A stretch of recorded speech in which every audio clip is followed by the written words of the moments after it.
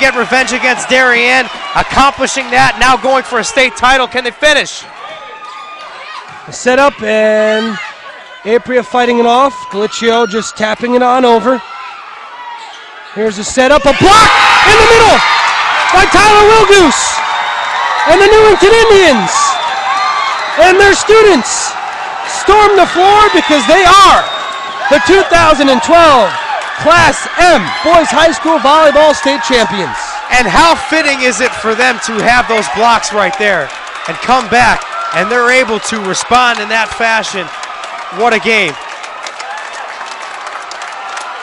As the Newington faithful storming the floor here at Shelton High School, as their boys from Newington have won the 2012 Class M State Championship in Boys High School Volleyball. The first state championship there, they'll be awarded.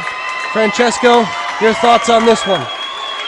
Just amazing from start to finish. We talked about the fact that would Newington be able to maintain that hunger and that poise.